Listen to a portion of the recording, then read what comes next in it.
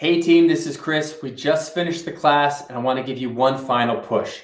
Now I know everyone wants to win this and now is truly the time to take the test and pass. So I want to give you 3 recommendations. And this is something, I know we talked about the action plan. It's something you can do in 4 weeks and it's also something you can do in 4 days.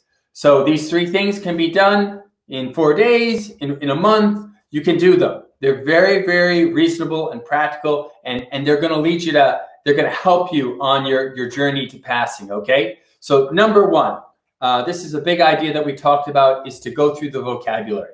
This would be the first thing I would do. You'd be surprised how much you learned.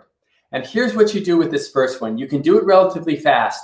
Try and identify things that you know and also things that you don't know on this list. Do that first. Do a self-inventory and jog your memory of the stuff we covered and maybe some things that you need to look up on your own.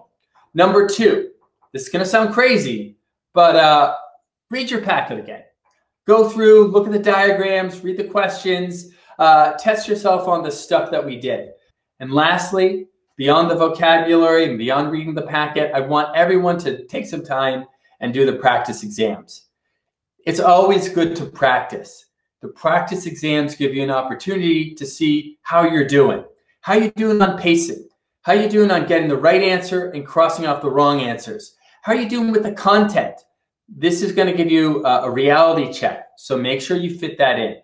So team, everyone, to win, go through the vocab, read the packet, do the practice test. All right? All right, team, I wish you the best on this, all right? Please keep me posted how things go over the next couple of weeks and months.